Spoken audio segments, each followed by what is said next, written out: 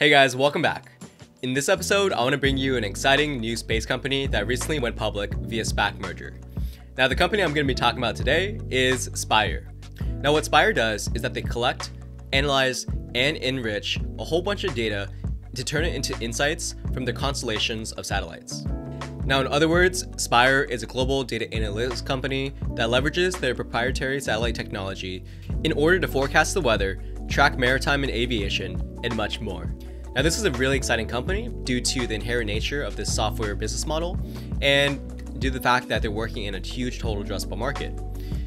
Now, unlike some other companies in the space, they already have seen revenues and they're growing at a very fast rate. So with a quick intro out of the way, let's dive right into what Spire is all about. Alright guys, let's have a little bit of fun and talk about another space SPAC. Now yesterday, Monday, March 1st, satellite data company Spire announced that they're going to go public via SPAC, adding to a growing list of public space plays. Now the small satellite builder and data specialist Spire Global is planning on going public via merger with a SPAC, NavSight. The company's LEMUR satellites are small and comparatively inexpensive, each one hosting a variety of instruments. The merger values Spire at $1.6 billion equity valuation based on the PIPE, according to the release. Now, I found a really good article that I'll go ahead and link in the show notes, which talks about imagery to insights and the commercial case for geospatial intelligence. Now, in this article, they write, another player, Spire, has launched over 100 satellites and currently has 88 on orbit and 12 awaiting launch. The company utilizes its constellation of satellites to solve problems for the maritime and aviation industries and is particularly successful in weather data. Spire's customers use APIs that allow them to integrate their own data and, depending on the industry, may track ships' journeys for a maritime customer or monitor frost forecast for agriculture customer. Their CEO talks about how they have 3 guiding principles, which it calls pillars, which led the company to focus on maritime, aviation, and weather. Now, he says Spire has a diverse customer base in terms of industries and regions, and says the company has seen triple-digit growth over the past few years, attributing the success to Spire's ability to hire the right people, iterate quickly, and stay attuned to customers' needs and challenges. As the applicability of our products is so wide, rarely a week goes by where we don't identify yet another potential application of our data through a customer conversation or the comment of an advisor. So with that, let's dive right into what Spire is all about. Now, Spire believes space-based data, analytics, and insights is the next great frontier. There's a $52 billion space-based data and analytics total addressable market by 2025, and a $180 to $300 billion long-term market opportunity for weather forecasting. They're looking to inspire, lead, and create the business of space-based data and pioneer the space-as-a-service model. Now, Spire is a modern SaaS platform enabled by proprietary space technology, and they compare themselves to launch services, telecoms, and Earth observation competitors. They have a subscription-based revenue, a software-driven business model, they're vertically integrated products and solutions, and have a multi-purpose constellation. Now, Spire collects space-based data using a proprietary constellation of multi-purpose nanosatellites. Their software analytics deliver proprietary data, insights, and predictive analytics to customers as a subscription. They're vertically integrated with disruptive unit economics, with $180 million of capital invested to date. Now, in 2020, they had year-on-year annual recurring revenue growth of 104%, with 141 nanosats launched with 100% Earth coverage. They process around 5 terabytes of data per day, and they have 235,000 average annual recurring revenue per product customer. Now, Spire believes the space-based data analytics and orbital services market are large and rapidly expanding. In 2020, Spire's total addressable market is $66 billion, and they expect that to grow at an 8% compound annual growth rate to $91 billion by 2025, with their long-term opportunity being around $180 to $300 billion due to weather forecasting. Now, Spire collects data from space one time, and then they can sell it an unlimited number of times. So they collect data from their satellite, they clean this data, they turn it into smart data, and by using AI and machine learning proprietary algorithms, they're able to apply these algorithms to fuse datasets to create predictive analytics and insights, which they can sell many times. Now, they work across a broad and growing range of industries, from maritime to aviation, weather, and orbital services. Now, Spire claims that the proprietary technology stack is proven, at scale, and fully operational. It starts from their LEMUR constellation satellites that feeds into their ground stations, to which their data platform and does all the analysis on that data. They deliver this data real time via their Spire site API, where their customers are able to use that API for their own use case. Because their product can be applied to a whole bunch of different industries, they believe that they can be a leader against all the different competitors in their respective industry.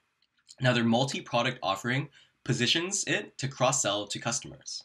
They believe that they're the only player collecting all three datasets globally and simultaneously to combine them into its products. Now, they're pioneering this space as a service model, as they're disrupting the satellite value chain with a differentiated customer value proposition. Now, this space as a service offering provides fast, scalable, and reliable access to space at a fraction of the cost and time, and is converting high upfront customer capex into lower operational expenses.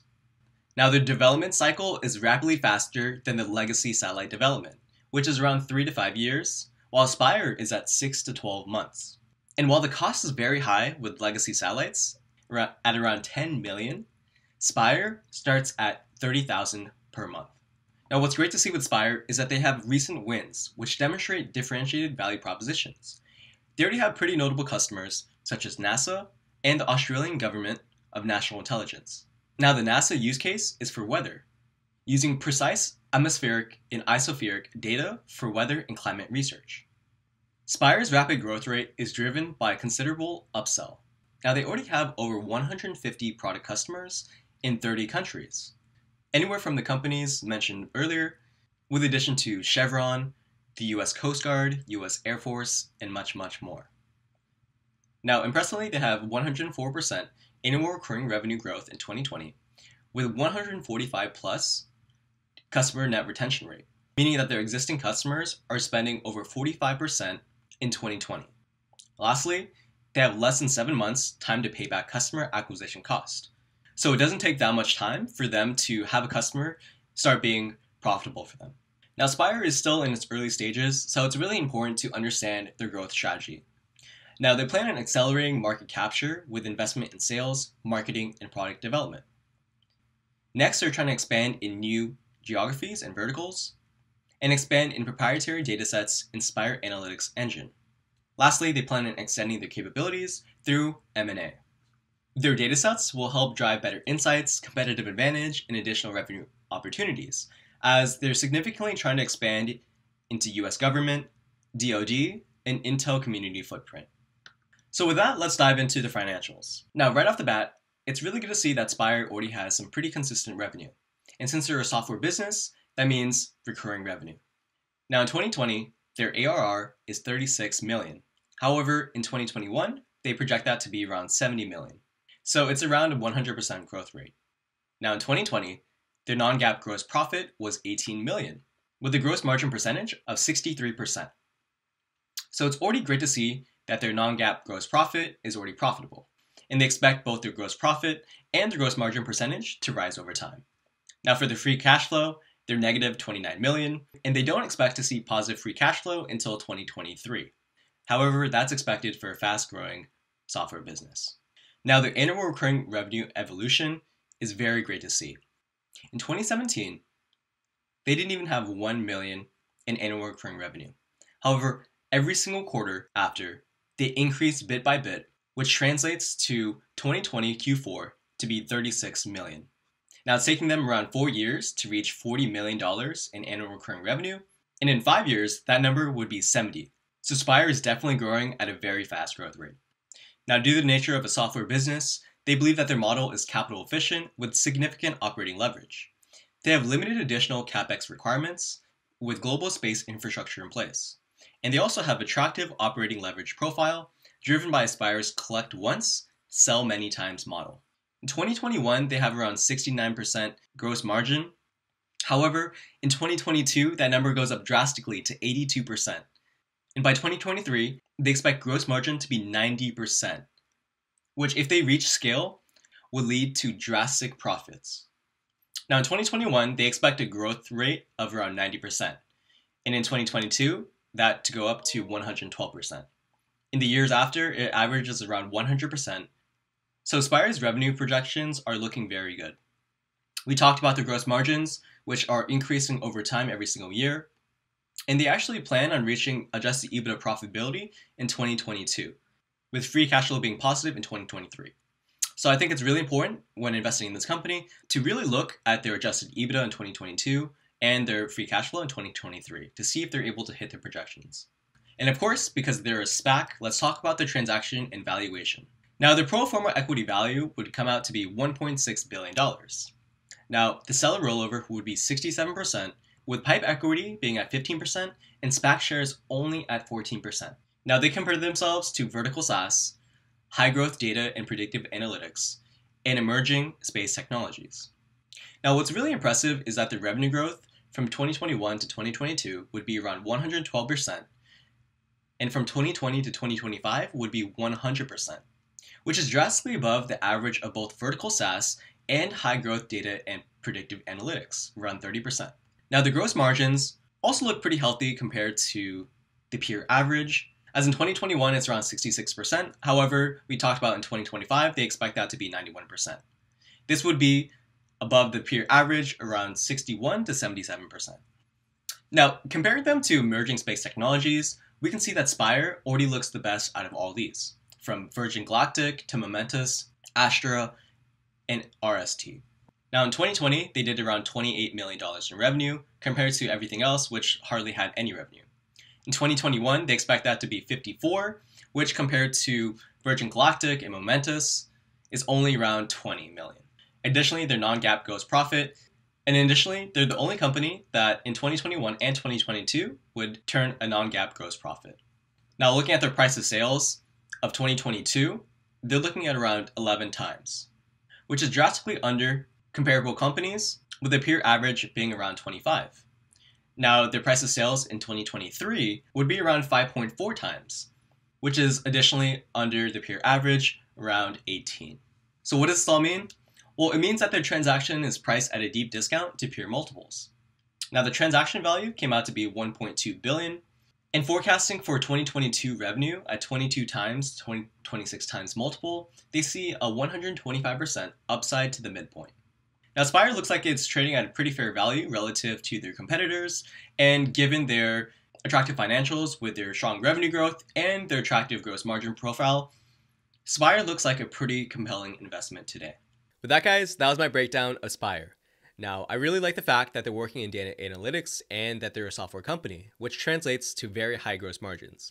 They're projecting out in 2025 to have around 90% gross margins, and they're already around 70% as of today. Now, the aerospace industry has a huge total addressable market, and even in their niche with this geospatial intelligence, there's still a huge market opportunity. Now, I really like their positioning in this market, and the fact that they're a data analytics company first really gives me a lot of hope that they're going to continue to grow, because this industry is going to continue to demand a lot of insights and a lot of data. Now, there's a big market opportunity with the geospatial intelligence market, as there's a lot of different customers that would use their application. Now, we talked about some of the different use cases, such as weather, maritime, and aviation. However, I believe there's a lot more industries that would use their service. Now, I'm really passionate about this industry as a whole because, one, my dad works in the aerospace industry, and as a young kid, I always wanted to be an astronaut growing up.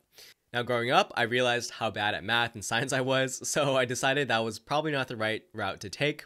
However, I'm still really interested in the space, and I do think it has a huge total addressable market. Now, I was looking into other aerospace companies such as Astra and Rocket Lab, and although I do think the prospects are really bright for these companies, I decided not to invest in them because I don't really know too much about what goes into rocket design and launching different rockets. Data and analytics is much more in my wheelhouse, as it's something I work with on a daily basis, so I feel a lot more confident investing in these industries. I personally believe data and analytics is going to see huge growth over this next decade, and I'm taking a bet on these companies now that they're going to continue to grow over time. Now, data and analytics is inherently a software business model, so as they continue to scale, it will really help boost up their gross profit, which in turn helps out with the bottom line. I feel a lot more comfortable and safe getting into these companies, as I know they're going to get profitability within the near future. So what do I plan on doing? Well, I built a position today around $11, and I feel very comfortable getting in around this price, as it's pretty close to its net asset value.